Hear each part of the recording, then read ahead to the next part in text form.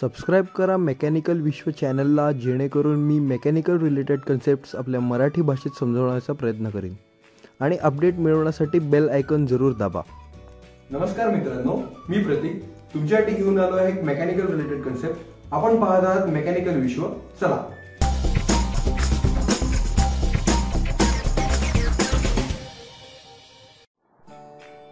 तर आज आपण फ्लायव्हील बाबत डिस्कस करू. या आधीच्या व्हिडिओमध्ये आपण 2 स्ट्रोक 4 स्ट्रोक इंजिन कसं वर्क केलं हे पाहिलं. पिस्टनची रेसिप्रोकेटिंग मोशन आपण क्रँकच्या रोटरी मोशनमध्ये कन्वर्ट केली. या क्रँकशाफ्टवर मोठा डिस्कसारखा दिसणारा एक मेकॅनिकल इलेमेंट लागलेला असतो, त्याला आपण फ्लायव्हील म्हणतो. फ्लायव्हीलचं मेकॅनिझम फक्त इंजिनमध्येच नाही तर खेळण्यांमध्ये, शिलाई मशीनमध्ये सुद्धा यूज करता येते. चला आता फ्लायव्हील यूज कसं करायचं आणि त्याचं वर्किंग बघू. आपल्याला माहिती आहे इंजिन हे पॉवर प्रोड्युसिंग डिव्हाइस आहे. यात पिस्टनची रेसिप्रोकेटिंग मोशन क्रँकच्या रोटरी मोशनमध्ये कन्वर्ट करायला 4 स्ट्रोक्स असतात. पहिला स्ट्रोक सक्शन स्ट्रोक, यामध्ये मिक्सचर ऑर एअर सिलेंडरच्या आत येते. सेकंड कॉम्प्रेशन स्ट्रोक, येथे कॉम्प्रेशन होतं आणि चार्जचं प्रेशर टेम्परेचर वाढतं. Third power or expansion stroke, कंबशनमुळे power मिळते. आणि चौथा एक्झॉस्ट स्ट्रोक, अनवॉन्टेड गॅस सिलेंडरच्या बाहेर पडतात. या स्ट्रोकबाबत जर जास्त माहिती पाहिजे असेल तर आम्ही यावर एक व्हिडिओ बनवलेला आहे व त्याची लिंक डिस्क्रिप्शन बॉक्समध्ये दिलेली आहे. जर आपण पाहिलं तर सक्शन स्ट्रोक व्हायला इंजिनला पॉवर रिक्वायर्ड असते. कॉम्प्रेशन स्ट्रोकला सुद्धा पॉवर रिक्वायर्ड असते. पॉवर स्ट्रोकमध्ये इंजिनकडून पॉवर मिळते आणि परत एक्झॉस्ट स्ट्रोकला इंजिनला पॉवर लागते. म्हणजे सक्शन, कॉम्प्रेशन आणि एक्झॉस्ट या 3 स्ट्रोकला इंजिन म्हणतं मला पॉवर द्या आणि पॉवर स्ट्रोकला इंजिन म्हणतं माझ्याकडून पॉवर घ्या.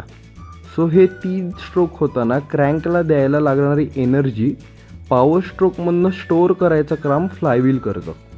फॉर एक्झाम्पल, जसा एखादा बिझनेसमन की ज्याला स्पेसिफिक पिरियडमध्येच प्रॉफिट होतो, तो जसा प्रॉफिट करून बाकीच्या वेळी लागेल तसा वापरतो, तसंच फ्लायव्हील पॉवर स्ट्रोकमधील एनर्जी स्टोअर करून ती जेव्हा इतर स्ट्रोकसाठी लागते तेव्हा तो यूज करतो.